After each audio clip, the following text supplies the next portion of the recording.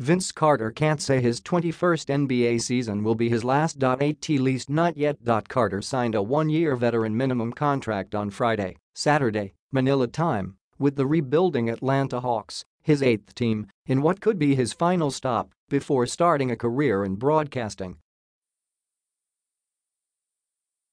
It appears to be the right mix for Carter, the league's oldest active player. He turns 42 in January and wants to be ready for a television job when his playing days end. Atlanta, home to Turner Broadcasting and NBA TV, is the right place to be, but Carter isn't quite ready to announce his retirement. "I know playing this game that the media and the fans and people can be cruel," he said with a grin. "It's like, you're old and you're playing against guys half your age. You shouldn't be out here.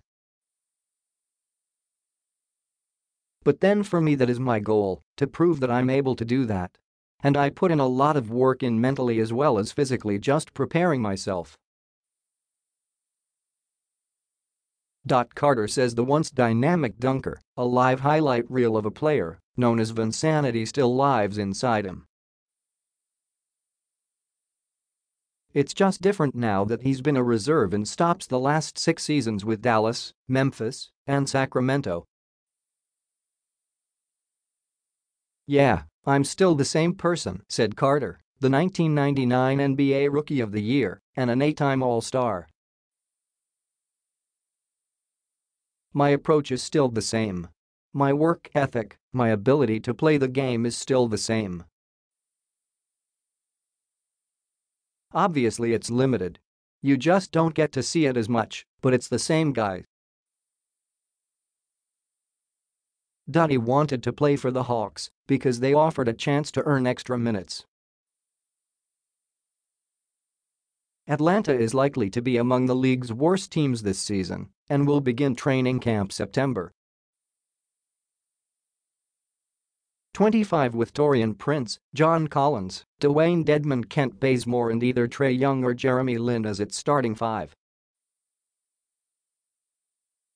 Carter says he and new coach Lloyd Pierce have been texting each other frequently since Carter agreed to a contract late last month.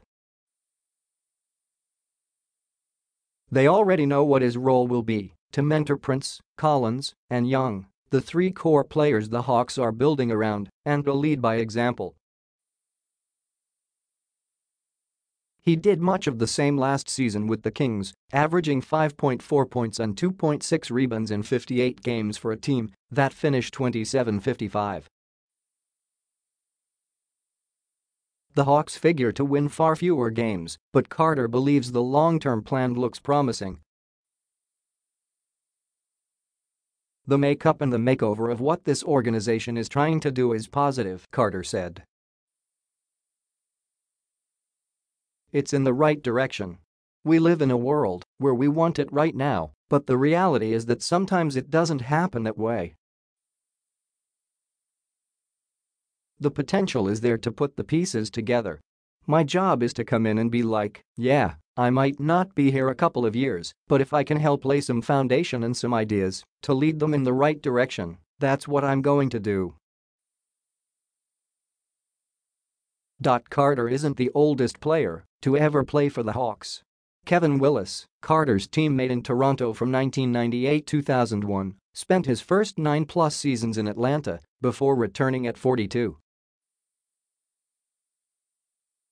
The Hawks went 13-69 and had the NBA's worst record. If something that bad happens again, Carter says he won't complain. For years he's passed up on chances to sign with a contender and chase the championship ring he never won. And it's not like he needs the money after earning over $160 million in his career. "To just sit on the end of the bench, I just can't do that," he said. "That's just not who I am. I guess I've been around long enough, and what's ingrained in me and what's been instilled in me, that's not my thing." Carter describes himself as a longtime veteran who has a coach's mentality but doesn't want to coach. "I love to play, man," he said. "I have a young guy's mentality with a 40-year-old body." And a potential Hall of Fame candidate who has his eyes set on becoming the NBA's next broadcaster with a household name. He's already worked as a guest analyst for NBA's Summer League and high-profile youth games. TNT could be his next step. "I have a fear of when it's over not being prepared for the next phase," Carter said. "Now that I'm nearing the end, whenever that is, I want to make sure, when that door is closed and I leave my basketball shoes in the gym, or where I choose to leave them, I'm ready for the next phase."